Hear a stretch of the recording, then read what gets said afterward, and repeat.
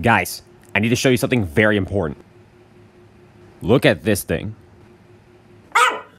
Yes, I am indeed talking about the beautiful piece of shit on screen. These things are called kamadolphs, and these things I like to call the kaiju ever. And if you want to know why I call them that, it's because they can do just about anything.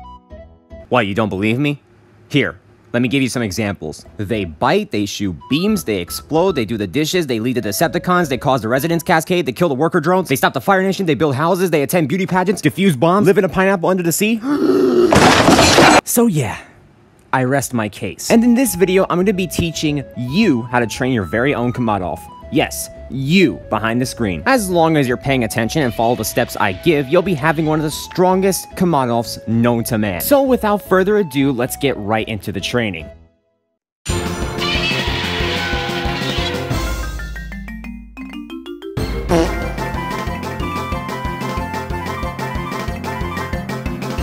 Alright, listen here, you alcoholic centipedes, because I'm about to teach you tips to having a kaiju so strong that Godzilla Ultima fears it. No, like, I'm serious. I'm not even making this shit up. I actually made a Godzilla Ultima run. This high-level Ultima is swimming to the tunnel to hide from this beautiful piece of shit. Hi! Oh god, no! No!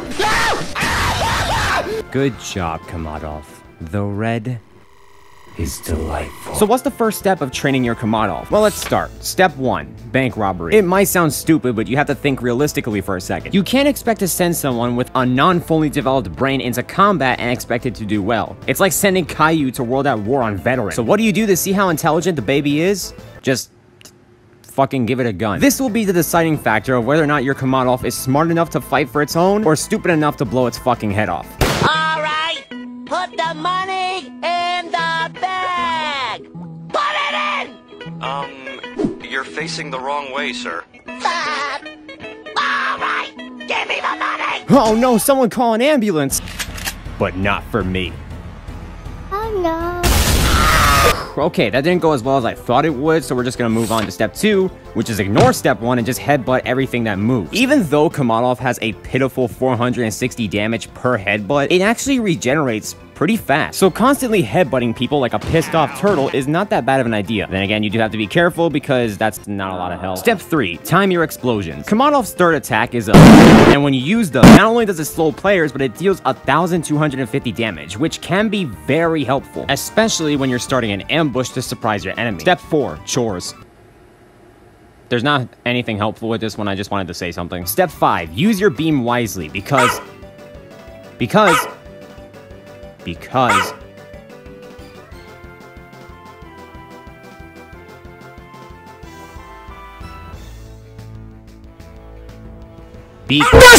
your beam can easily save your ass if you're in a pinch, being the strongest attack out of the 3 moves. Yeah, there's not a lot. So while you can use it at the start to get some heavy hitting damage off, I just recommend using this because it seems to do its job pretty well. And lastly, step 6, when all else fails, intimidate. If you see you're asking manhandled, all you have to do is press R and let the game take the wheel.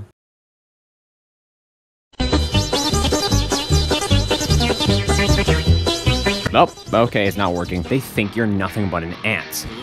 But that's when you start the real carnage.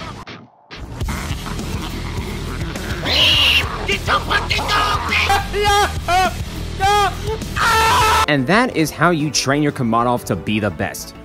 Like no one ever would. Oh wait, Ash is gone. In all seriousness though, even though kamadolph is really lacking in the attack department, he's just okay. But to be quite honest, I don't really care. Even though he's lacking in variety of attacks and very easy to explain, there's something really charming about this kaiju, just looking at it. Can't believe I'm saying it, but I'm actually gonna miss this old model. The only other model that I miss that's actually old is Gojira.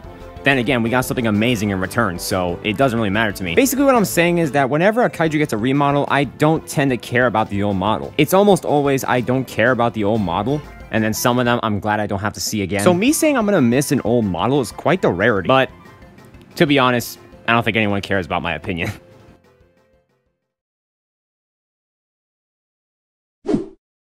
It's a baby with a gun.